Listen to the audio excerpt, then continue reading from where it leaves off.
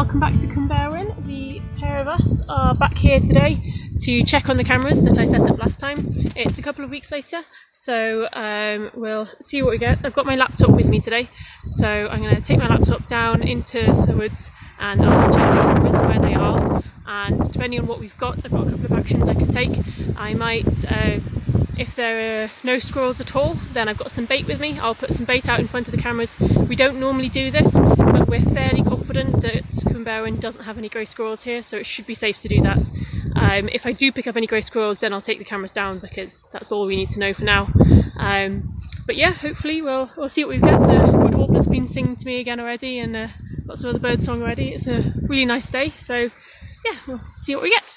So I'm just heading in. I've not even got that far. The clearing parked just up there, and I've just come down here. I've got my bait bucket, and already I'm starting to see more signs than I did last time. This is one of these quite small classic squirrel chewed cone. You've got bits sticking off the outside. It's done from one end. They haven't quite got to the top. So I've just come a little bit further downhill, and I found another really nice squirrel chewed cone. So again, it's got bracts sticking off the sides. Most of its scales have gone. But otherwise a pretty clean job all the way up to the top.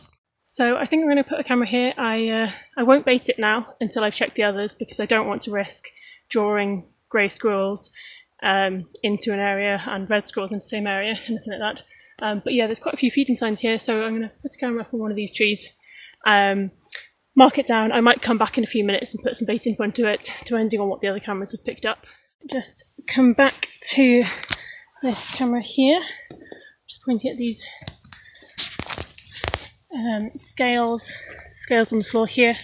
So let's have a look what we've got. Adding this bit in from the office, 2 of the cameras had over 200 images on them each, so I won't make you sit through all of that. I'll just share the highlights with you now. We managed to get fox and roe deer, lots of bird life including redstarts, which was really exciting, jays, chaffinches and other birds, and we did get red squirrels. Importantly, also no grey squirrels were found on any of the cameras.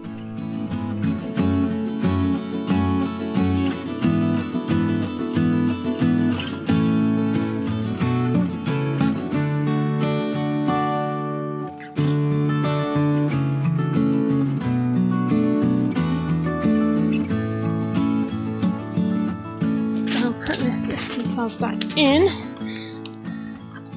there, turn it on. What I might do with this one, because it didn't have too many clips, I might change this one onto video mode, because some of those red squirrel shots were really good. So 10-second videos, ultra high quality, delay 10 seconds. Yeah, hopefully we can get some nice red squirrel shots. And I wouldn't mind it too much if there's some nice red start shots as well. So I've got a bait bucket, I've got some cob nuts, which are red squirrel's real favourites, but I don't think I'll use those here just yet. But we've got a mix of maize, dried corn and whole peanuts, unsalted. I'm just going to healthy scattering.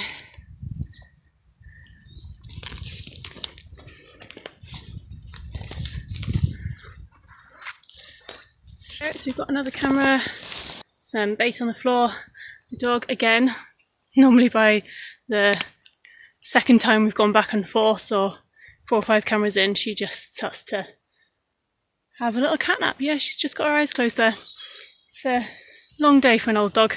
So now we'll just head back up to the truck, head on home and put in the data once again.